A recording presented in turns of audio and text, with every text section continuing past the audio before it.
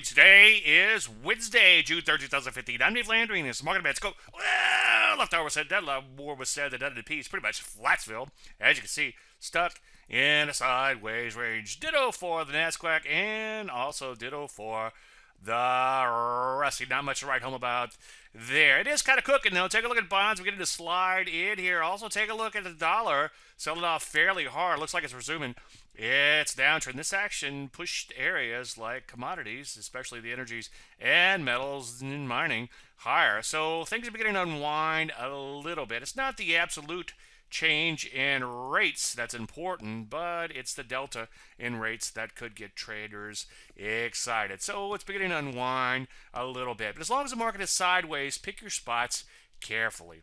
Any questions? As usual, Dave at DaveLandry.com. I'm Dave Landry, and you just heard Market Minute.